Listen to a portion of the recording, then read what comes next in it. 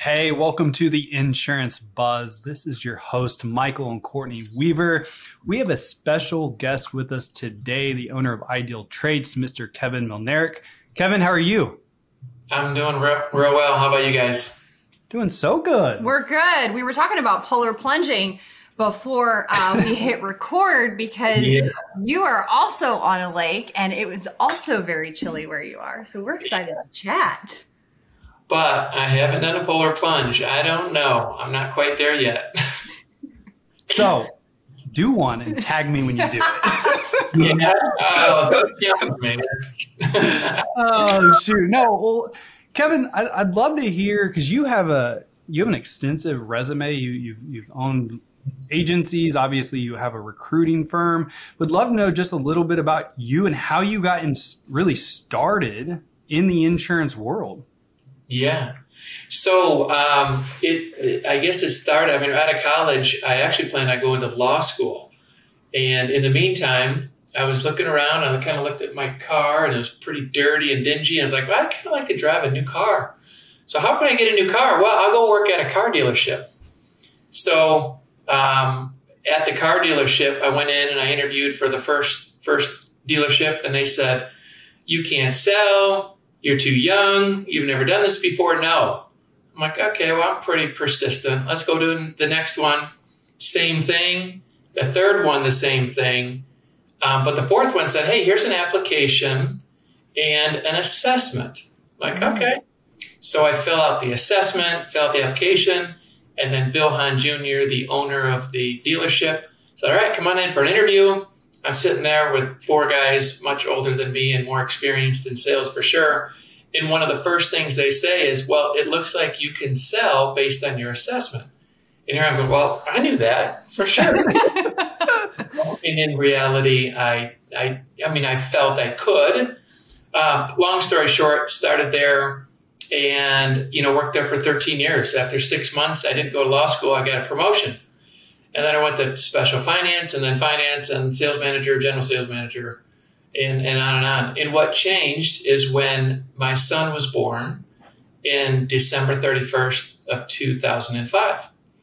And so when he was born, I knew that I didn't want to do the same hours. So I was searching for a career and I was kind of down to either a stockbroker or insurance. I had this gal that used to come into the dealership and sell insurance, an Allstate agent. And she said, you'd be great. I was like, all right, well, hey, I'll talk to your manager, whoever, hiring person. And that's when it really just kind of started. I got my license while I was still working and ended the dealership in December of 2006. And then March of 2007, we opened up our first Allstate agency with no experience, with no mentor. I really didn't know anybody other than Deborah. No one... maybe some would say no business opening up an agency, but, I feel like I was ending the dealership with running a sales team. So that's how I knew how to build a sales team. That was my plan. And of course, when I started the dealership and started hiring, the owner would say, every single person has to take an assessment. The porter, the body shop guy, all of it. It was the only way. And by doing that, that just instilled in me in how I was going to hire in the future and for my agency. So that's where it started. And in March of 2007, I had one employee. And then, it's like, well, if one employee is good, then, two would be better. And if two's good, then three, and three, then four. And then if one agency is good, why not two? And then three, and then four, and then five. So we opened up agencies in 2007, 2008, 2009. 11 and 14. And those were all scratch agencies with Allstate. I love that. That is incredible. And it's such a shift too, to go from the car world, which is very long hours, very intense. There's a lot going on, to transition to insurance. Did it quickly become, with 5 agencies, was it that much time as it was before, or how did you manage all 5 of those? Let's start there. Yeah. Well, and it started with, putting great people in place. So I wouldn't deploy another agency until I had that key person. And a key person could come from one of the other agencies, or I happen to have, a couple people. I pulled one from the dealership, one of my sales managers, and told him, hey, this is a great business. You should get started in it too. And started him off as the manager. And so that helped out a lot. But the transition was, I would say, fairly easy, and so thankful and appreciative to my owner and the mentors that I had in the dealership. Because like insurance sales, it's very price driven. Like everyone wants to get a good deal, right? A lot of negotiating going on. And by that, we had to sell on value. And so it was never about price. And so I had that going into the insurance. Now, the cool thing about insurance that I loved is that there was no negotiating. I mean, it is what it is. You can change your coverage and that'll bring your price up and down. However, the price is the price. Mm-hmm. And no one's asking me to lower the price, and that felt weird. And then we also I instilled in my team the sense of urgency. And so I think that people generally want to do business with us, but they like to kick the can is just this natural response of, well, let me think about it. Mm-hmm. And as they think about it, they're really not going to think about it again. Ever. They just go home and it just feels like the right thing to say is, I just want to think about it. And it's like, well, I mean, let us help you think through it now while I can answer the questions. What questions would you have? And so ultimately just creating that sense of urgency of signing up now, because in the car business, it was like, there's no such thing as the be-back bus. It's one way and it goes away from the dealership and it never comes back. Mm-hmm. And when we have that sense and that thought of that, then you place more urgency into it, and we're able to close more sales, have a higher closing ratio. And, it really worked out well. So we grew it to about 20 million in organic premium in 8 years. And it was just all due to having great staff. I mean, we can't do it on our own. Yeah, so that's sense of urgency is always something that gets brought up. A lot of agency owners are like, how do you instill a sense of urgency? So I'd love for you to talk a little. I mean, obviously asking for the sell multiple times, just like the think about it. Like, hey, the reason they need to think about it is because they don't have enough information to make a buying decision, or they're afraid of buyer's remorse, or they're afraid to tell you no. So which one is it? But how, if there's an agency owner out there listening right now and they're like, man, my team just does not have that sense of urgency that maybe I have. How would you go about being like, hey, try this? Yeah. So, one thing that we did in the agency is, we had a meeting every single day. So we'd open at 9, but 8:30 to 9 every day was training. If it ended in Y, we trained. And we started with really, instilling in them the assumptive close, which is so obvious, but so important to just constantly remind them during the sale, when we get your new policy in place, in your new coverage. And so using all of these terms that get them accustomed to this being automatic. And the thought that I would have, and I would talk to my staff in, is, imagine, we'd ask the people, okay, so who are you with? And they say State Farm, AAA, Liberty Mutual, whatever. And we'd be like, State Farm? Really, State Farm? We are super competitive against State Farm. I'm so glad you called today. And I wanted them to think about, what if the last 100 deals that you had against Liberty Mutual, you closed? And it's just like, oh my gosh, how would you sound on that phone call? And you would be so confident and you'd be so assumptive. Like, I just can't wait to get to the end because I know it's just going to be an automatic. And so it's hard to do because in our business, the close ratio is certainly less than half. And in Michigan, we actually had 5% was our average close ratio. So, but it's like that mind of thinking that I just closed 100 Liberty Mutual and you're with Liberty Mutual. That's awesome. That's perfect. And, so really concentrate on using the words of ownership and assumptiveness and then getting to the end. And I don't think you need to ask them, would you like to buy today? You don't need to do that. Just ask them 2 questions and that you win both ways. And again, this isn't magic here, but it's like, would you like to put the down payment on your credit card or write a check or, debit card, and just 2 positive options that either way lead down to the same path of signing up. Yep.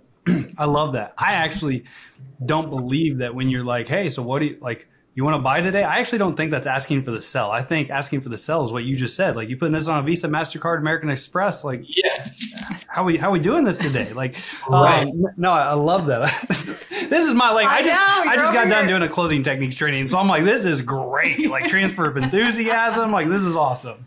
Yeah. So you have agencies, and you recently just sold your last one. So Ideal Traits. Tell me when Ideal Traits was born. When did that come about, and what is that? Yeah, so in 2010 and 11, I did a lot of speaking across the country for Allstate, based on our results. And we ended up top in the country twice. And so they'd have me speaking. And, I'd talk about, like, I can't do it in a month. You have to have great staff. And then they'd be like, how do you get great staff? And I'm like, well, you have to do an assessment. And they were like, what? What's that? And nobody was using assessments at all. And it's like, it's super important to know who you're hiring. And especially, if you hire the wrong person, how much money is it? It's crazy the amount of money that people will risk because they get emotionally attached to somebody that they want to simply just fill the chair with. Mm-hmm. Like, I need somebody. And so they get all emotional about it. And, they ask them questions like, all right, will you show up on time? And they're like, yeah. And they're like, yes, right? These softball questions that make them feel good. And then even if they say, do you like to telemarket? And I go, yeah, kind of. And they're like, okay, good, hired, right? And then you get down the road and in your gut, like, it's not going to happen. You feel good temporarily because you fill the chair.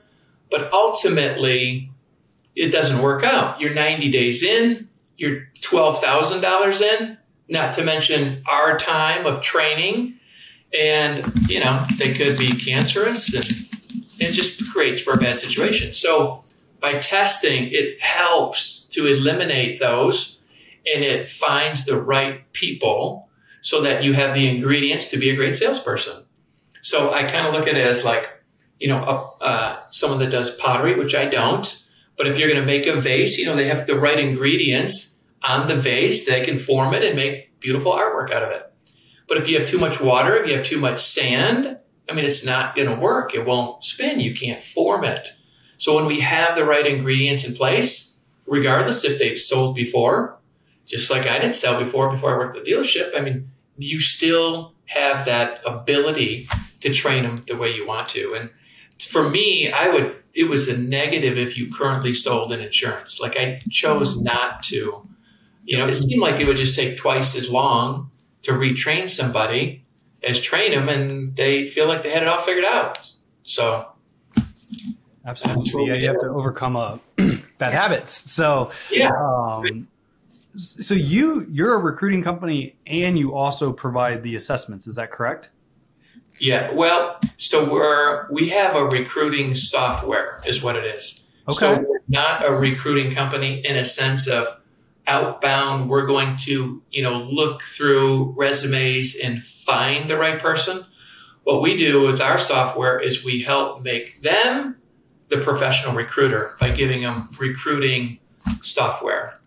And so what that does ultimately is they can create a job ad, and these job ads are point and click where you can generate one. So we've got all the information there specific to insurance. That's all we do. And so they can create their opening, and then they can create their description, and then the benefits of working at the agency, the roles, the responsibilities, and then they just choose where they'd like to post it. So they can post it up to 100 job boards. Now, the reality is there's only a few of them they're going to aggregate down. Like Indeed and Glassdoor and, are the biggest. So that way they get the job ad out to cast this large net. And then once people apply to those, then they're invited to take the assessment. And then that's where you can really help to determine if they'd be a good fit to take to the next step, to do the interview. So when you're looking at this assessment, and I'm curious, are there different types?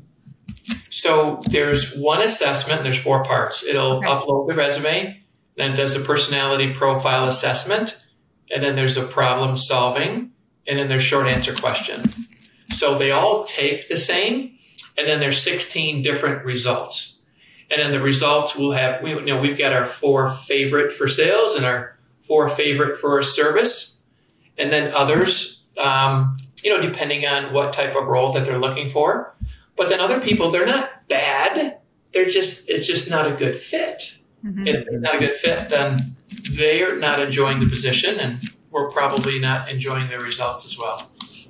So what kind of personalities, all right, if somebody didn't have an assessment, an agency owner is out there is like, I just want to do this myself, what type of personalities do you see that are most successful that agents or business owners should be looking at when hiring a sales professional? Yeah. So obviously, outgoing, is a great attribute for them to have. Somebody who's persuasive, somebody who's got a lot of motivation. And these are the things that most people, when applying for sales, they're going to tell you that they have. And that's what the assessment does, is really identify on a scale of 1 to 100, like what level are they? And so we look at even deeper than, it's actually a 3-dimension. So we'll look at how they think they are. So it's like, who do I think I am? And then it's, how will I react under pressure? So when the phone rings and I'm talking to the client, how am I going to react? And then the last one is how I think other people, I think you view me. And so you take those 3 combined, we give you the scores of all of them. And ultimately, the one under pressure is the one most that you're going to be obviously on the job. So if someone goes, I just want to think about it, what are they going to do? What's their natural reaction?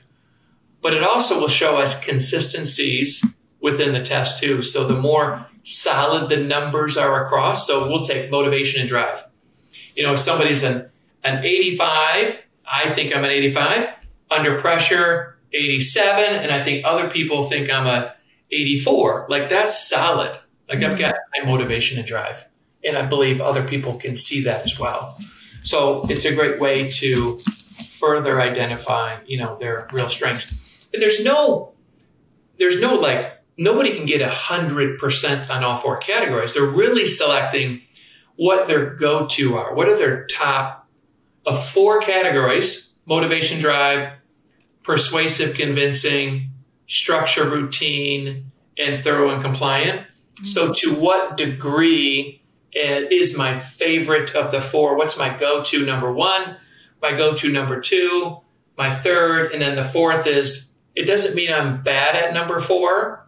We'll call that structure and routine, which if you looked at my desk, you might say that I am a little bit, which is with most salespeople, right? They're not the most neat and tidy. It doesn't mean I can't do it. I would just go rather sell something else. You know what I mean? I just like that part of it. So that's what we measure.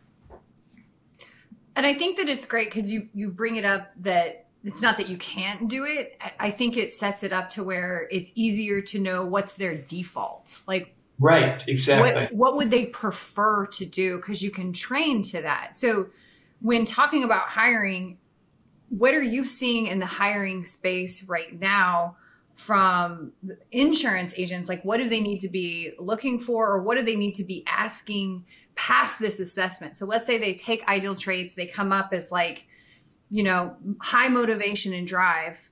How are they sharing, the expectations and the opportunity in a way that sets them up for success past this assessment? Yeah, no, that's really good. And I think the industry itself is so aged, and, we're trying to bring in a new wave and a new generation of people. Mm-hmm. And, people are going to be retiring, and it's creating an environment that's going to be attractive to this younger generation. And too many times they think that, and it sounds like even in their ad, that it's this old dusty place that, is still working by pen and paper. And in reality, the new generation, they want to know that they're making a difference. They want to know that they can be a part of a team and be a part of a winning team. And so those are some of the things that you really want to put in the job ad, is that you're a winning environment. These are the awards we won. We have fun at our agency. We volunteer. Volunteer is one of the best things that I ever did in my agency. We would do it every quarter. We'd pick an event and we'd have our staff choose which one, kind of rotate around. And it was such a great way to build that team together. During work hours, they'd still be getting paid. I'd pay them to do it. And you can see that generating and making a difference in the community. And then I'm just one of them. I'm just no longer boss-employee type relationship. So expressing those things that you do in your agency to be able to attract a better and a bigger and a better talent pool, I think is really important. And the benefits, people fail to realize that 9 to 5 is unbelievable hours compared to what some are working. Weekends off, if that's what you offer. Holidays off, flexible schedule, some work from home potentially, which is a whole other category nowadays. So being able to list all of the benefits and to let them know that you're an organization that isn't going to stay stagnant, that you want to grow and thrive and be a part of a winning team. And, another thing we would do, we would have breakfast once a week with our team. So just a little, we didn't have even a full kitchen at the office, but just the stove and the hot plate with the pan and cooked eggs. It was just together. Mm-hmm. And I think people want to be part of that environment. That was important. And I love that you're talking about that, because I believe that not only is that amazing to absolutely have a culture like that, put it on a job description, but also make sure that you're showing this in your community. You're showing this to the public through social media platforms, because that's the number one way to recruit talent. What you just said, people want to have fun and they want to be part of a winning culture. The only way to show that is to actually show it. Let people follow you on your journey. Yeah, I know. I totally agree. I would say if there's an area that we could have done better, it would have been that. Because even the things that we didn't do enough of that. And you're totally right. Like you've got a great social media presence, and that's just something that I need to learn from you guys for sure. No, thank you. So I guess my next question, and this is more of just interest, like how did you go about creating something like this? Oh, with Ideal Trade. So we used the core of what I used in the dealership because I knew it so well inside and out. And then we just got the rights to it. And then we were able to make it specific to insurance. So it was a long process, about 18 months. And then at that point, we were only an assessment company. That's all we had. And it was wildly successful. Our first event, we sold 50 clients out of, 100 people in the audience. And so we were 50% close ratio. It's like, yeah, I think we've got something here. Work. And then we just continue we have the same development team as we did in 2012, with the exception of adding. And we've got 4 developers right now that literally work on it every single day. There's constantly has been changes that we do. We did a complete, user interface changeover this year. We've got new products on the horizon that are nearly completed, which is so much fun. And then we built on the whole advertising piece to it. So it's been awesome, and we don't stop. And that's really where my brother works on the entire website, the design, the functionality of it. He creates that and what it should look like. And then, the programmers just work in sync behind the scenes to make it work. I think that is absolutely incredible. And I'm fascinated because you brought up hiring in this landscape from a remote work standpoint, because you said that's something that a lot of people are, looking at right now. So does your assessment, is it catered to what it looks like now about, being able to hire and put somebody in a remote position as well, and being able to know if they're going to thrive in a remote position or if there's somebody that should be in the office? Because I think there's still some flex there of maybe I have 2 remote people, or maybe I'm working towards that. So I'd be curious if your assessment can share what best environment they thrive in too. Yeah, no, great question there. And so it will give you 3 to 4 paragraphs about the description of their environment, their strengths that they have, their weaknesses, and those are things that will kind of help determine if they can. I think for remote in the beginning, a year and a half ago, which is still new, people thought that, I'd be great, working remote. And then they realized that it might not be best for them. So I think that a lot of people do have a pretty good sense that if they would work well at home or not, and, whether they're applying for it. There are agencies that say, hey, I would never do remote. And so one of the questions I ask them is, well, do you have every single person in your office that works there every day? And typically what I find is, well, John or Sally, they live around the corner and they come in on Tuesday and Thursday. And it's like, well, you're already experiencing remote right now. Mm-hmm. You feel comfortable and safe because you know them and they're around the corner, but reality is they're not in the office. And some people for sure do better remote. They work harder. And then other people, it doesn't work out. They don't have what it takes to stay on task. And the assessment will bring that out by looking at their motivation and drive. If they've got low motivation and drive, that person needs to be in the office, and that's more of a customer service type employee. And so you can pull out those advantages and disadvantages based on their assessment. I love that. I would say even maybe an outgoing person may thrive in an office environment versus maybe like an extroverted introvert that may do well in a home environment. Yeah. So it's just remote work. I don't know. It's I saw a statistic a study actually, and it was on LinkedIn, and it had like over 20,000 votes on it, and 76% of people voted that they want to work remotely for their work environment. And that statistic just blew me away. Yeah. Yeah. Well, if you think about it too, salespeople like us, we want to be around people. And the reality is like 18% of the population are good at sales, let's just say. So the rest, they're not as sociable as, salespeople, generally speaking. So it lines up a little bit with that. And I think there is a draw to remote because now they're thinking, shoot, I can go on vacation and still work. I can do more me is really ultimately what it comes down to. They get to, be able to control their day and not feel like maybe somebody's looking over their shoulder or something.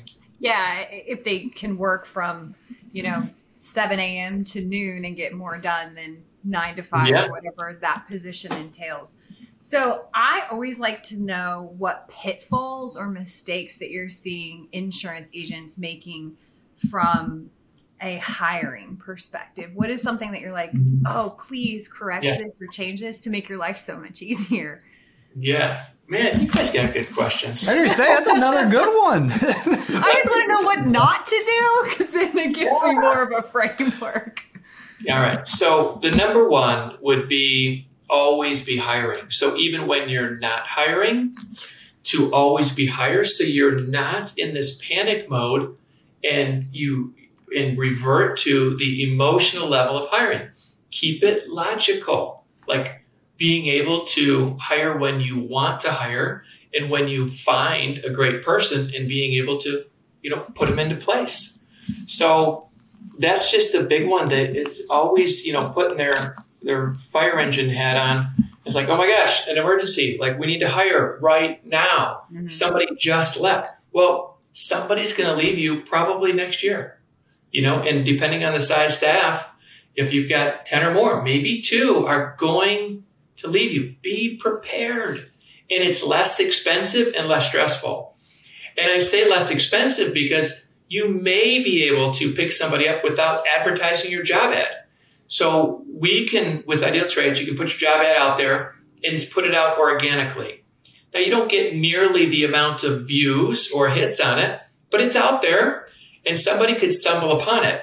If you're in an emergency hire, now you're shelling out $1,000, $2,000 promoting the job ad, and it costs you more and it becomes more stressful. So always be hiring is something that is like so important to do. And then, the other one, major one, is choosing not to hire.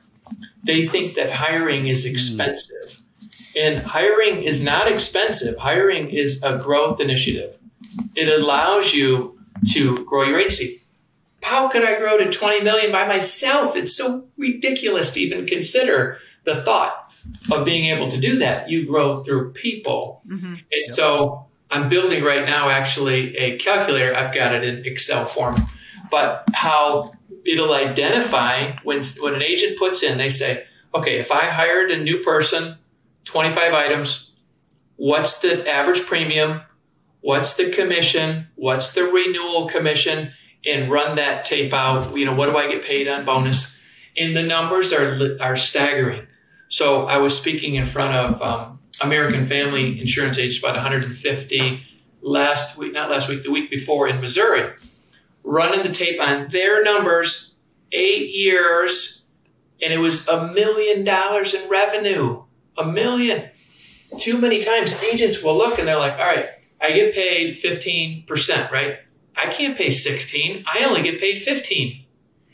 You get paid 9 times. 9 years. You're going to get paid, right? At 90% commission. 9 times. So they're looking in front of them, and behind them is a truckload of money. Yeah. Sitting there. Mm-hmm. And they're blind to the fact, like, they're not going to sign up for 6 months and all of your people are going to leave. That's the beauty of the business, is the renewal income. That's why we all got into it. Yeah. Agents are in it, the renewal. So to be blind to the fact that whatever you pay them up front, and I'm not saying to overpay, I'm not encouraging that, but just to think that you can't afford somebody is absolutely crazy. Their statistic, before I even got on stage, was, okay, the agents that added staff, they increased their revenue. It was like 40, 50%. It was crazy. And they were smaller agents, to be fair. And then these agents didn't add staff, and they lost 10%. And it's like, if that doesn't tell you the story, I don't know what else is. And what I'm noticing, the trend, and you would probably know too, is companies are now, they're doubling new business commission and they're cutting renewals. Like, that's going to continue to do that. And all of the major companies that I'm aware of are doing that. And so that puts the emphasis on the new business, and it gives you more opportunity to get to pay that person and to get them started. But adding staff it's not expensive. It's really not. Yep. You're going to make money. Yeah. Play the long game. For sure. I love the Glenn Ross twist on that, instead of always be closing, always be hiring. I think that's great. No, it's so good. And what you just touched base on, that's actually something that me and her just had a conversation about. Like, if we could go back and do one thing like differently, it would have been what you're kind of saying. Like, we did hire people from day one for sure. We did a team of 3, but we would have tried to find better talent, paid more money to where you have better talent that can produce more, versus just trying to get that entry level type of position in to come and help. And so I love that. Like, what you just said it's spot on. We were reactive for a lot of it too. We found ourselves in what you're talking about. And I love that you bring up the loss there of having to invest to find people quickly, but also the loss of commissions and premium because we don't have somebody selling. So there's a loss all the way around if you're not focused on always bringing new talent in. Yeah. And then, I think the other thing is holding on to somebody too long. Yep. You're like, well, they're selling 10, 15 policies a month and it's premium, it's 10,000 in premium. It's like, but what are they losing? Yeah. So, and too many times, you guys have heard it too. And you cut that person and without even hiring somebody, your sales go up. Yep. How did that happen? Well, it's because they were losing sales because they weren't in the right fit, the right role for themselves. So they take the work of 3, give it to 2. The 2 people are better closers. You increase sales. Then they had a new third person who can sell, and then they go up again from there. Addition by subtraction, baby. But not only that, like that person that you have a gut feeling about that you're just holding on to because, they're killing your culture too. There's no secret about it. Like it's a cancer. Because if it's okay for them to underperform, that means it's okay for everyone to underperform. Right. For sure. Kevin, if I love this, man. Like this has been great. If somebody wanted now to, I want to take the test. Like, gosh, send it to you. Definitely do that. If somebody wanted to get in touch with you, find out more about Ideal Traits, how's the best way to go about doing that? And we'll put this in our show notes as well. Yeah, sure. So the main office number is 248-387-2717. But I'll do this, for your listeners or anyone, I'm going to give you my cell phone because I love talking about insurance and helping people, that whole Zig Ziglar, helping out people get what they want, you get what you want. yeah. And so I'm going to throw my cell phone on here. It's 248-379-3612. And it goes to people taking action, right? Yeah. Michael and Courtney, like people don't take action enough. It's like, I'm giving you my cell phone. If you want to talk to me about retention, we can talk about retention. Like it doesn't have to be about hiring. I'm not planning on, maybe I would try to sell you something only because I believe in it.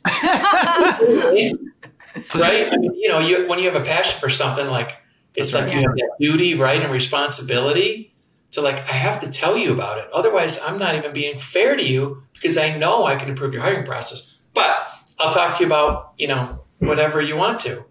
Be glad, and pick my brain. Let's go. And I'm sure I'll learn from them too. I love that. Do you have a website? Yeah. So www.idealtraits.com. IDEALTRAITS.com. Okay. Well, Kevin, This is so good. I am so invested. I love your website too because it shows your team on a lake having a good time. So you can tell that you guys have fun and that's just going to seep out into your organization. So I'm super excited for everyone to use your cell phone and connect with you. If you see Kansas City numbers texting you, you'll know it's us. Oh, okay. I was just talking to Kansas City today.